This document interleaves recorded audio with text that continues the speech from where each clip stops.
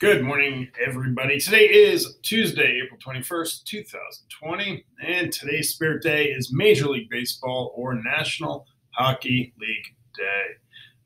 Since I wore my Detroit Tigers hat a couple weeks ago for Hat Day, I thought I'd don the CBJ jersey today. Got the sweater going on today in support of the Blue Jackets. Love the Jackets. Enjoy watching hockey. It's one of the sports I didn't get to play as a kid. Tried to play it as an adult. Apparently, you have to be able to skate well. So it's a really hard sport. But enjoy the fact that the Jackets are the hometown team and get to go cheer them on. Hopefully, the season will commence once again as they are in 8th place. Holding on to that 8th playoff place as they did last year. So hopefully they can get back on the ice so that we can all enjoy some playoff hockey. All right, first I want to thank all the teachers who came out last night to line the drive and show support for our students. First and foremost, it was really nice just to see people. I told my wife and I told my daughter this morning how nice it was just to be around people. I don't think I've been around that many individuals in a month or so. So it was incredible to see students and their families, and it was very special just to be able to witness smiling faces.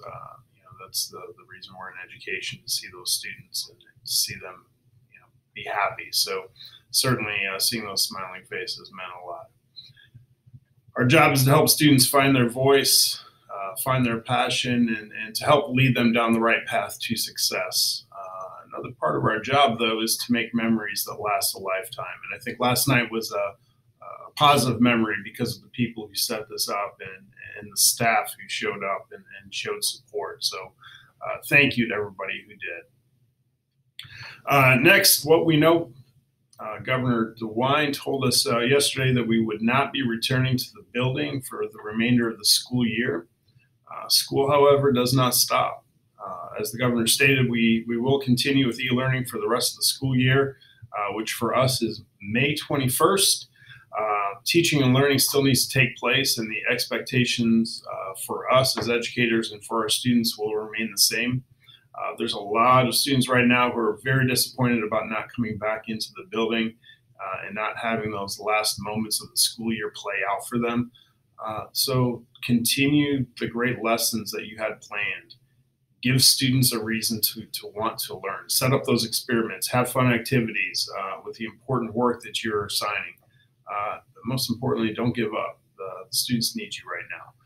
So continue doing all those great things that you had planned already to do. Just find different ways to be able to do it.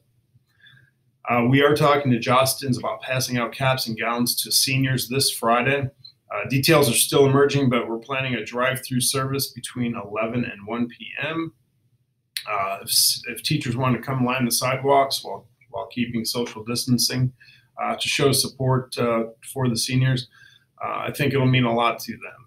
Again, going back to last night, seeing their faces, seeing them wave to all their teachers and saying hello and being part of this school community again meant a lot to them. So I think that would go a long way.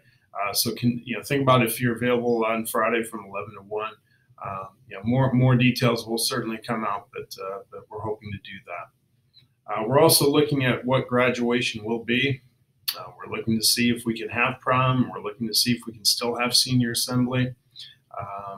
Much of that has not been determined because we don't know when large groups can once again gather, but we still want to hold these events. So again, we're talking about creating great memories for our students. So we want to do those things. So those are things we're still talking about, still looking at, still trying to figure out if it's possible.